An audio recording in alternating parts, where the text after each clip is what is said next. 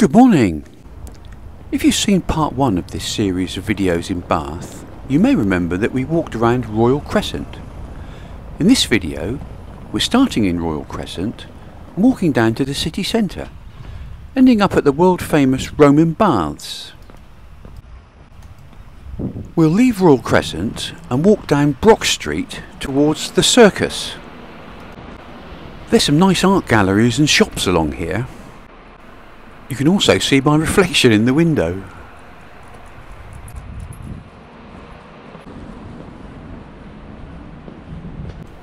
In front of us is the Circus restaurant. We had a great meal here last night.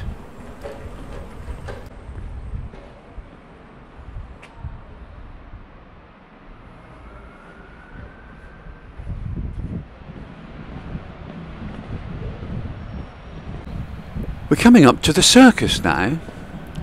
You might remember I said that Royal Crescent was designed by John Wood the Younger. Well, the Circus that we're looking at now was designed by his dad, John Wood the Elder. We can see that the buildings are designed in a perfect circle. The Latin word for circle was circulus, or circus.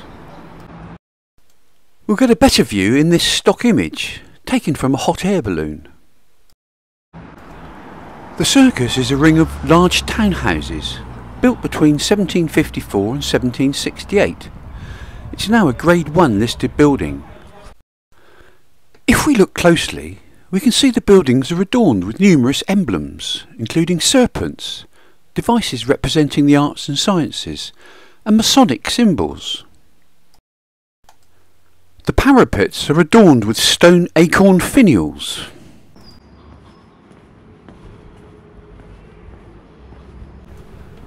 Just behind the Circus, you can visit Bath's Fashion Museum.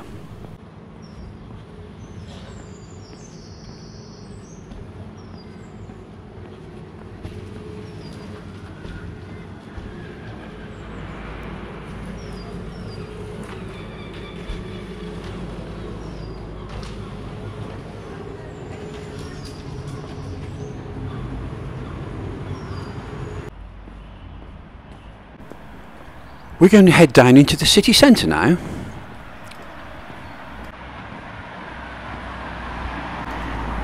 The city of Bath is a UNESCO World Heritage site, with most of the main buildings built using the distinctive creamy Cotswold stone. As we walk into the city centre, we pass Jolly's department store. This is one of the oldest department stores in Europe. It's changed hands a few times over the years, but the Jolly's name lives on.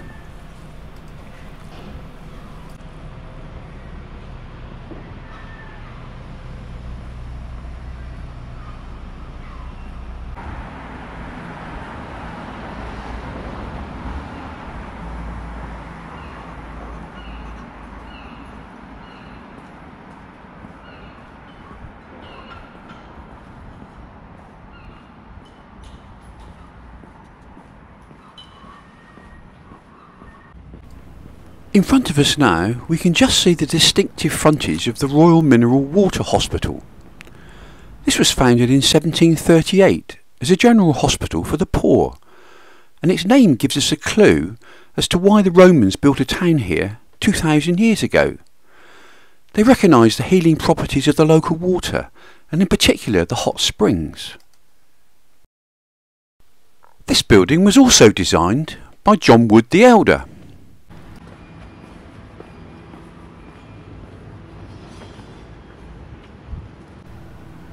We'll just pop down this side road. I want to show you an offer that I noticed earlier.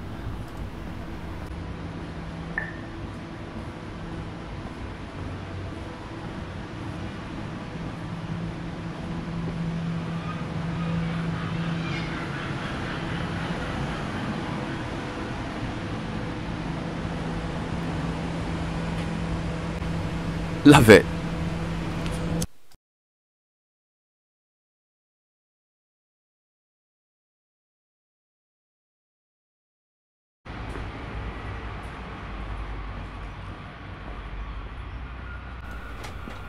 We're coming up now to Bath Abbey. There's been a place of worship here since the Benedictine monks set up a monastery in the 7th century. It's been rebuilt several times, with major restoration carried out in the 1860s. It's one of the largest examples of perpendicular Gothic architecture in the West Country.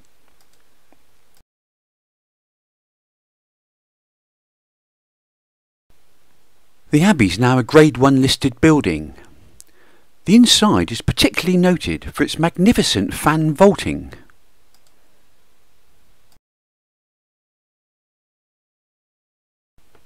The River Avon flows through Bath and passes in front of the Abbey. The most famous bridge over the river is Pulteney Bridge. This was designed by Robert Adam and was completed in 1774, the same year that Royal Crescent was completed. Imagine all of the development that was going on in Bath in the 1770s. Pulteney Bridge is highly unusual in that it has shops and tea rooms built across its full span on both sides. It's been designated as a Grade 1 listed building. It's probably the most photographed site in the city.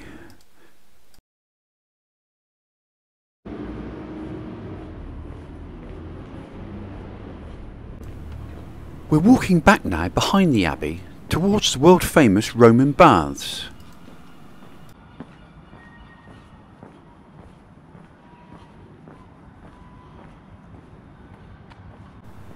The baths are here in front of us. The buildings that we can see were built in the 18th century and mostly designed by our old friends John Wood the Elder and his son John Wood the Younger.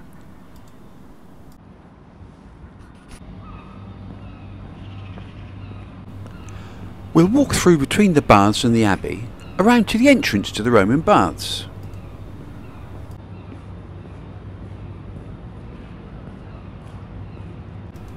Incidentally, if you're wondering where all the people are, it's 7:15 in the morning now, so most sensible people are still in bed.